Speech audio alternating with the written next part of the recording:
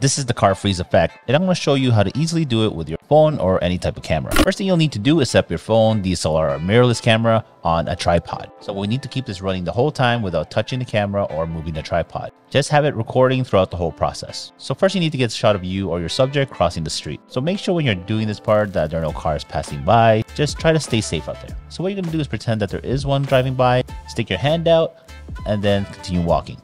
And then for shot number 2, what you're going to do is wait for a car to actually pass by in the shot. Now that you have the 2 shots that you need, we're going to jump on to Final Cut Pro 10, which is the editing platform of my choice. And I'm going to show you how to put it together. Okay, so first thing that we're going to do is throw the walking clip onto the project timeline. Next, place the clip with the car passing by on top of the first clip. I'd cut that clip off right at the spot where you want the car to stop in the scene. Then you're going to place the skimming bar right at that spot, probably a frame before the clip ends. Then head into the retiming options tab and select hold. This will freeze the car right at the point where you want it to stop.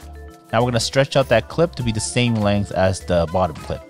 Next, we're going to look for the draw mask tool in the effects tab, and we're going to place it on the top clip. We're going to mask out the environment around the car so that we can show the clip below it. So we're going to start placing the key points right when the car freezes. Yeah.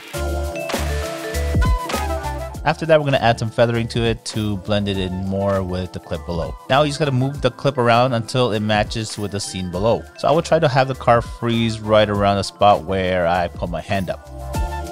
I'm also going to add a short cross-dissolve transition at the beginning here to smooth out and blend the top clip better when it comes into the shot. So this is just an optional step. Just do this if you feel like you need to do it to blend in the things better.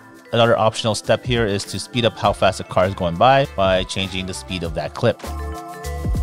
Now you just gotta add some sound design and sound effects, and you should be ready to go. If you enjoyed this video here, make sure to subscribe. And if you really enjoyed this car effect, make sure to watch this one here as I show you another fun one to try out.